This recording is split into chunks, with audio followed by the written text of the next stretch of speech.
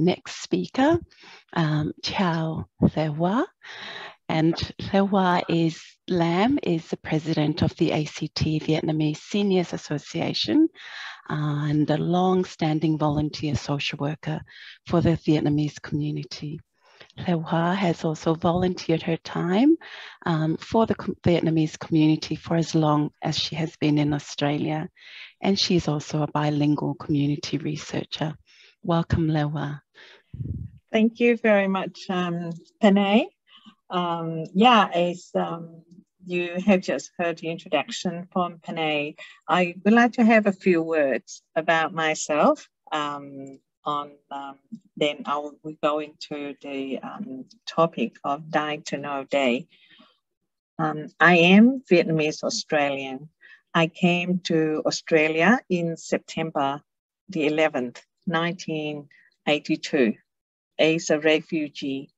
I'm one of the 95,000 boat people that the Australian government accepted our status as refugees and grant us the visa to stay and live in Australia and call Australia is our second homeland.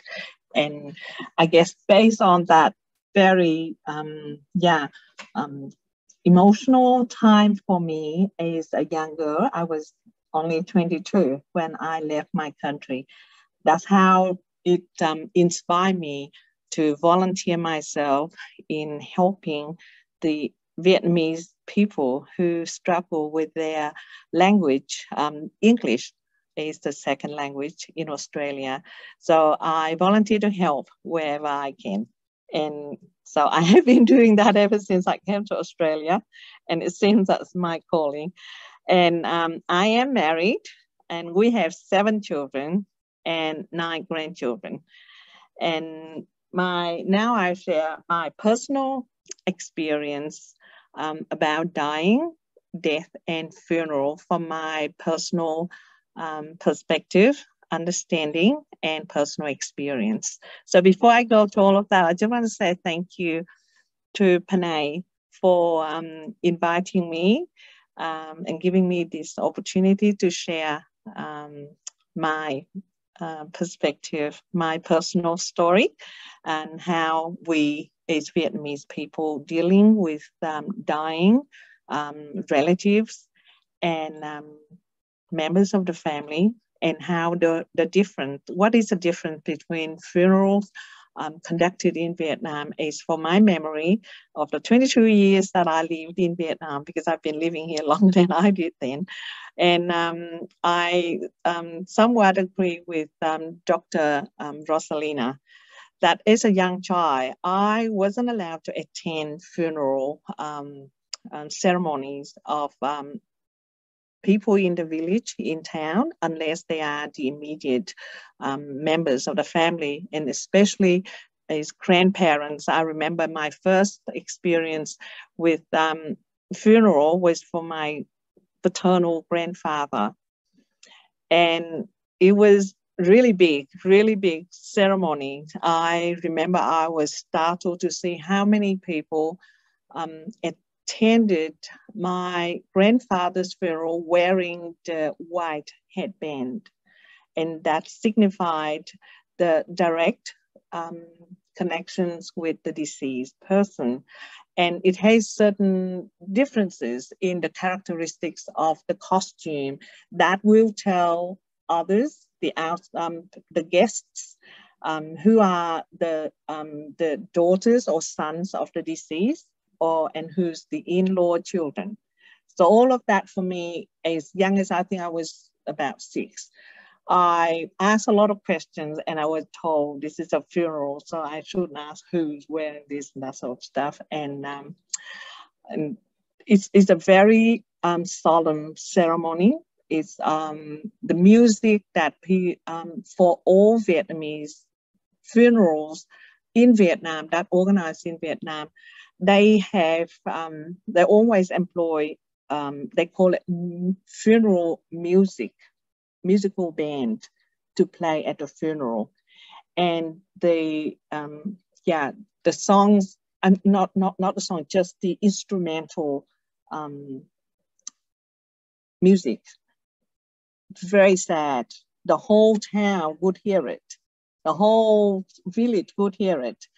And it seems to me that's like an announcement of this family who just had someone who passed away. And in our culture, it's a very tightly, not just tightly knit family, but also with the community in which we live. So normally, wedding is a very private ceremony. Only those who invited, receive the invitation would attend. But for funeral, everyone who hear the music play, they know there's a funeral in town, they would come to pay tribute to the deceased person. And if that is someone who held an important position, there would be other ceremony held separately as well. But normally they have it held in the private home.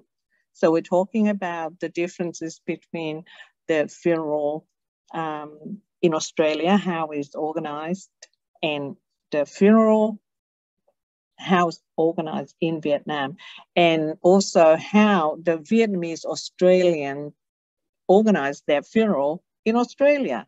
So to me, there's a different aspect that is very helpful to know, so that we understand a little bit more about how other cultures that, because we are a multicultural country. So we have seen like Panay, Dr. Rosalina have just shared how the funeral arranged and conducted in Samoa and Fiji. And yeah, from my memory, I'll remember it's a very big thing. It's very sad event, but the music and the number of people, and they normally kept in the private home. They have the coffin stay in the home until the burial or cremation ceremony day. That's when it's transferred in the special, what you call here is like the car that transport the coffins, the hearse.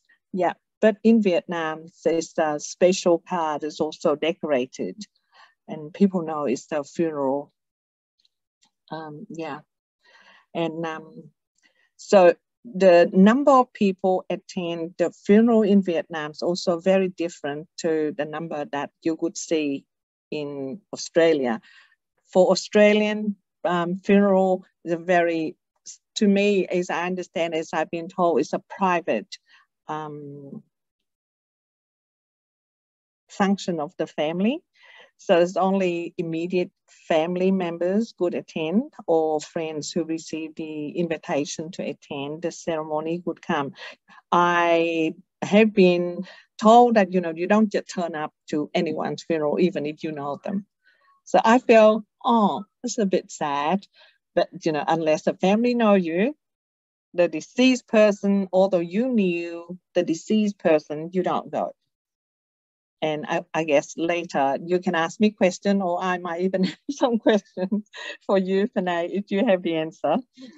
And yeah, in Australia, the Vietnamese people would have kind of a limited number of people, depends on the room. Like here, most funeral will be organized at arranged at the funeral directors, and depends on the size of a room. Then the family would normally send out a note, said, because due to the limit of the area.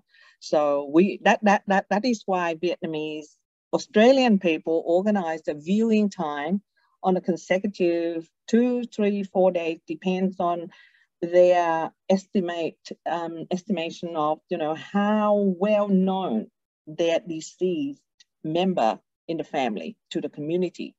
And even people from interstate come to attend the funeral as well once they hear. So we have a very, I guess, it's a very closely knit community interstate as well. Like, people, most Vietnamese people who come to Australia have been granted a status as refugees. So therefore, we recognize each other as members of a large family who's diverse from our homeland. Now we come to live in Australia, and we call Australia our second home. So if we hear someone who we used to know live in the same village and yet now living in a different state, and that person dies, and we just buy a ticket and attend the funeral. Yeah. And that I guess I'm just going to the point that I'm supposed to be, that's a funeral, and how we're talking about dying and death from our culture. For Vietnamese, the death is something that they don't talk openly, although we all accept that because we know dying is part of our life journey. It's inevitable, happens to everyone.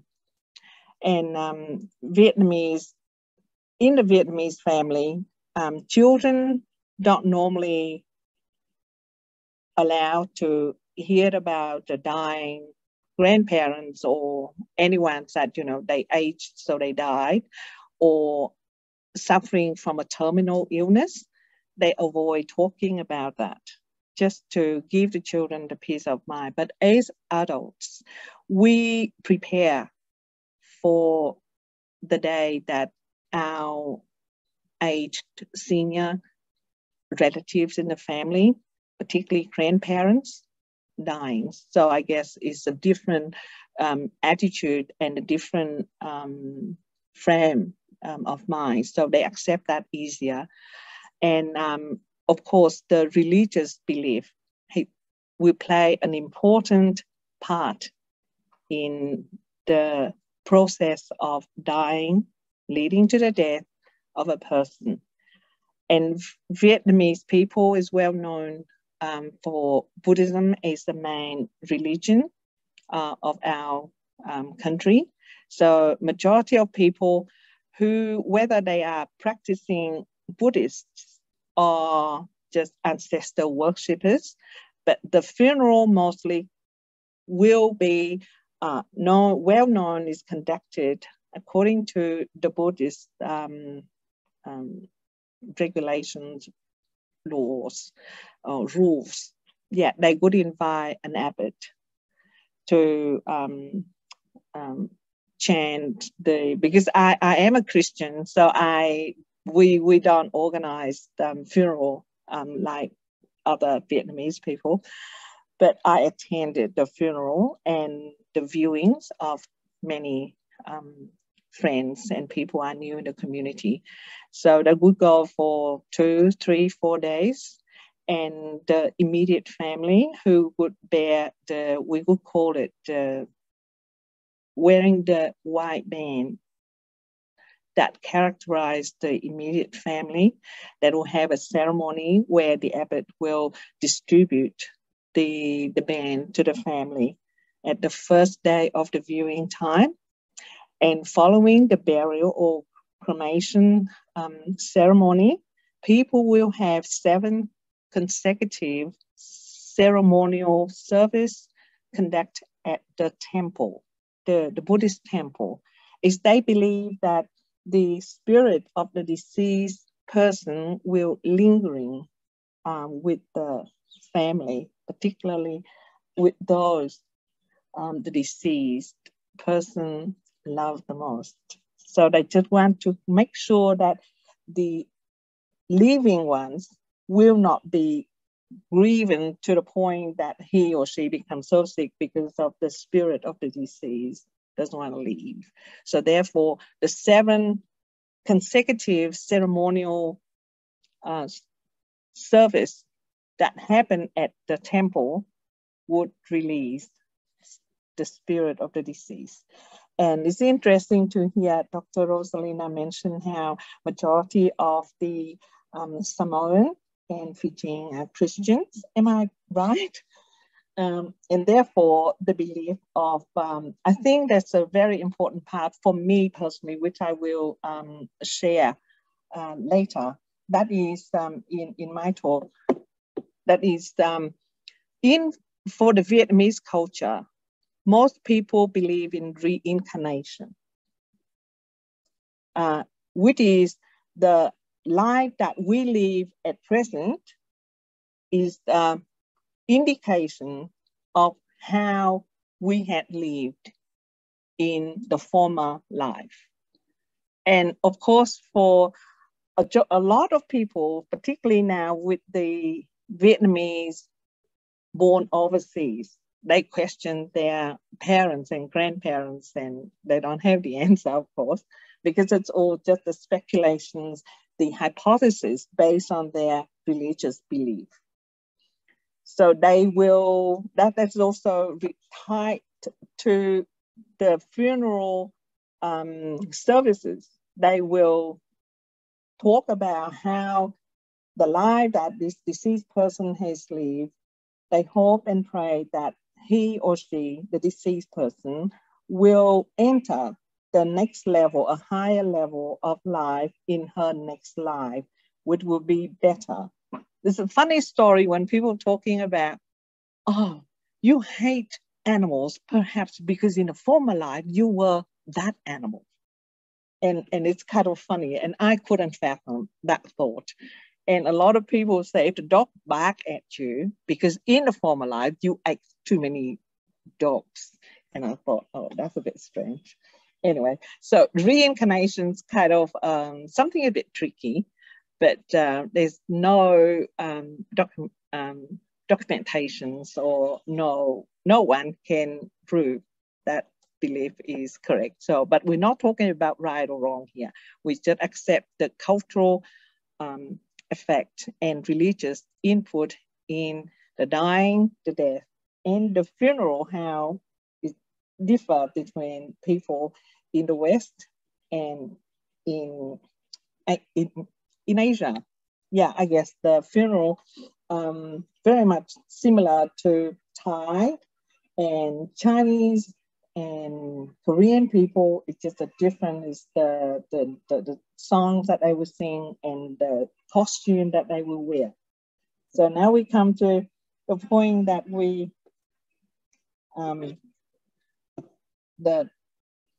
my personal experience of death was with my father, whom I care for until my father's last breath. My father was diagnosed with lymphoma in 1991, which was a year after they arrived in Australia, as we sponsored my parents out 7 years after I came to Australia. So it was a very sad time for me, knowing that, you know, my dad just arrived in Australia and now he was diagnosed with a terminal illness. So to me, the personal experience of caring for someone who's really close to me and watching him going through the treatments, and then later were told that no further treatment my dad can receive. It was a very hard time. And I guess I shared about this with some of my friends who are not Asian, but not necessarily Australian. They're migrants from different part of the world. They said death is something that people don't want to talk about. And so for me to share how I miss my dad, or when they ask about my mom and dad, I feel like they don't want to hear it. So I thought, oh, okay. People don't want to hear about death. And I was a bit sad. So I feel like I should cry by myself. I cry because I'm the only child in Australia. All of my other brothers and sisters, they live overseas. And my mom and dad, I'm the youngest child. My other brothers and sisters are half brothers and sisters. I only have two blood brothers from my parents, still in Vietnam. So for me to care for my mom and dad, during that time, I believe that freely crying and accepting the fact that terminal illnesses like my dad's days have been numbered, it helped me to accept the day that I know my dad didn't have long to live. And as a Christian, my dad was very, very calm. He suffered a lot, but he comforted me when he could still talk. We'll see you again in heaven.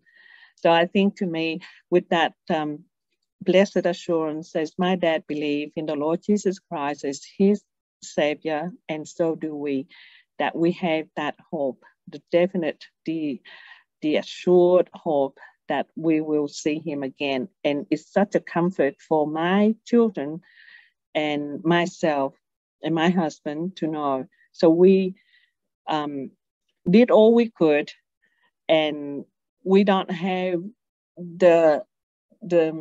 I guess the emotional grief to the point that some of my Vietnamese friends who lost their parents through terminal illness, it was a very terrible experience for them.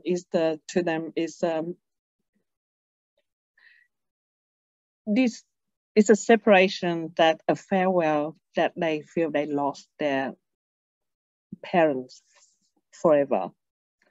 So, and then the same, I think it's the point that when I spent time to care for my father, who was diagnosed with terminal illness, then passed away, and I did all I could, that really relieved me from the grief, the tremendous, a heavy-hearted grief that I knew if I hadn't done all I could for my dad, then I would regret.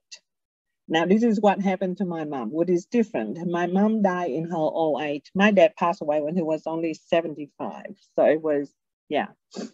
And my mom, on the other hand, she passed away, resulted from her sudden heart attack, which she never had any cardiac problems. She had that heart attack brought on as a result of a very short time. Mom suffered heartbroken situation. Is I took Mom to Vietnam to visit my brothers, and she was treated very badly by my prodigal brother. And emotionally, she was heartbroken. So when she returned to Australia, it brought about her passing. So until now, my mom passed away in 2009. When I look back, I regretted that I took my mom to Vietnam and allowed her to stay with my brother for a short time. So I guess now I have to learn to forgive myself, because the death of the loved one caused by whatever the reason, then we, the loved one who knew. So either you accept that and then say, okay, Dad had lived a good life, Mom had lived a good life, but the cause of their death sometimes lingering in our mind, I guess, until the day we pass. And for my mom, I also thank God that I have this precious hope that I'll see my mom again.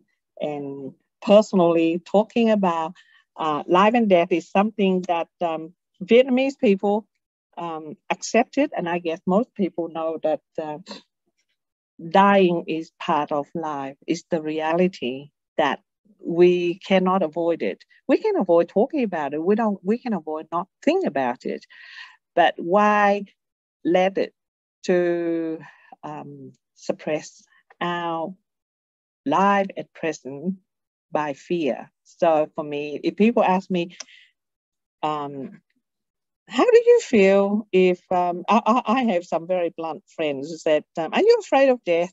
And I said, no, it's part of life. We just have to accept it and prepare well while we're living. So that is what, to me, this is the beauty of living in the country, that people encourage you to go and buy what they call it funeral plan, so that when we pass, the financial cost will not be a burden to our family. And we even prepared for the funeral ceremony. I have already said our children, we choose it to be the celebration of mom's life or celebration of dad's life rather than say funeral. Yeah. So I guess this is now I would like to leave it for Panay if you have any questions for me. Thank you, Panay, and thank you everyone for listening to my story and my perspective regarding dying day that we all need to know, dying, death, and funeral. Thank you. Well, thank you so much, LeHoa. Cảm ơn LeHoa. That was for sharing that personal story and sharing your personal perspective of death and dying in Vietnamese community.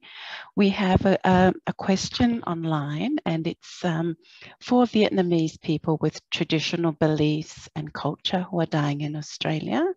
What do you think are the most important things to bring them peace and comfort as they're dying?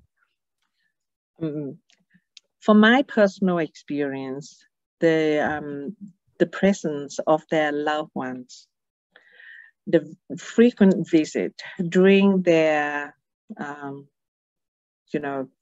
it depends on if it's a terminal illness, then people can prepare for, can organize for visit. So that's the comfort for the dying member in the family.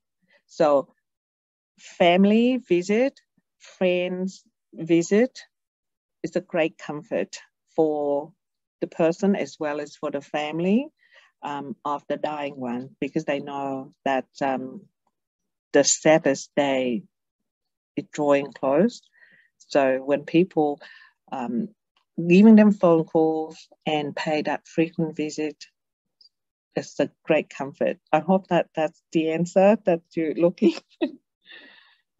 Thank you. And it is a time where family and friends and those close to you are welcomed and bring you that peace and comfort during those times. Thank you.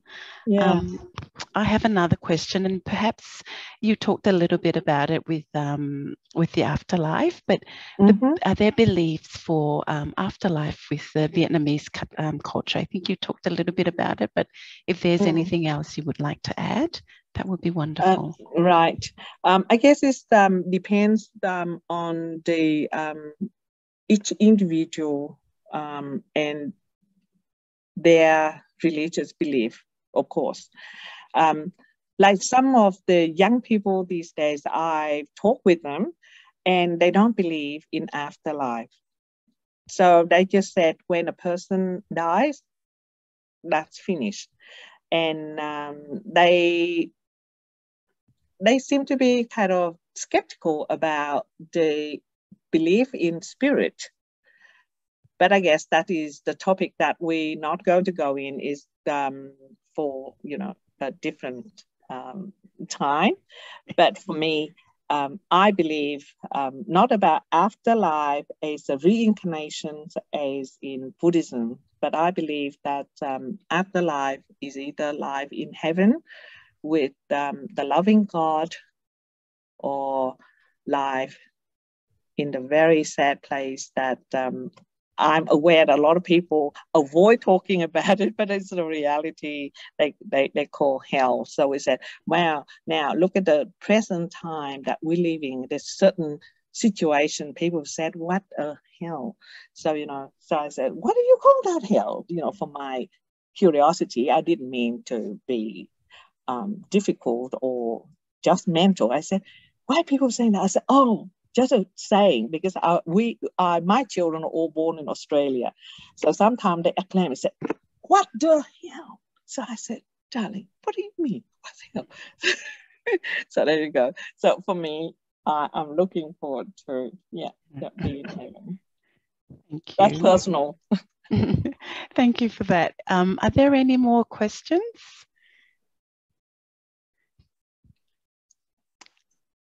If there's no other questions, just I think LeHoa and Rosalina have just sort of shared their personal stories and perspectives on death and dying. And I think what Rosalina had said, it seems to flow through different cultures, is that death and services and funerals is an affirmation of familial ties and kinships, and it brings together people, friendships and loved ones.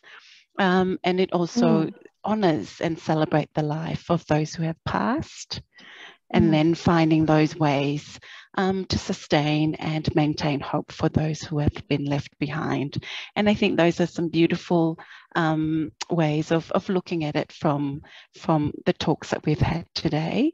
And yeah, just again, our heartfelt thank you to our speakers, Faftai Lava Kam Ung, and for sharing your stories, and hoping that your stories and your perspectives have enriched our understanding of the differences in what we in Australia come through with death and dying.